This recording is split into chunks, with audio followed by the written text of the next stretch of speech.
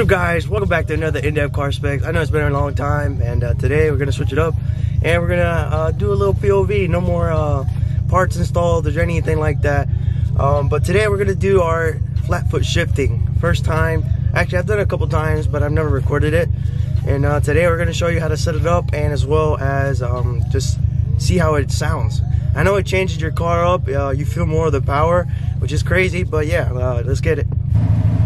Alright, so to set it up, what we're going to do is we're going to go to callback support, and we're going to go to back menu. We're going to go all the way down to the tune, which is the paper with the little recycling. It looks kind of like that, I don't know. And then we're going to put adjustments. Once we go to adjustment, we're going to go to Flatfoot shifting. And I have it set to 6,000 RPMs. You can set it higher. I just have it at 6,000. I usually don't rev up my car all the way to red line.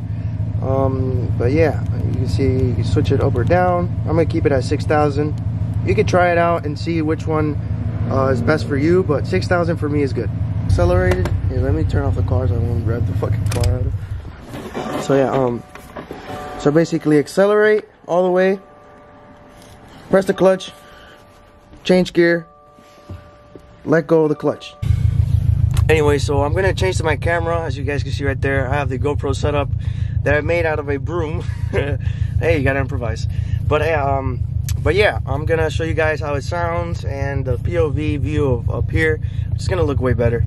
But it's gonna be a quick video, so yeah, hopefully you guys enjoyed that. Please do like, subscribe, and until next time, peace, guys.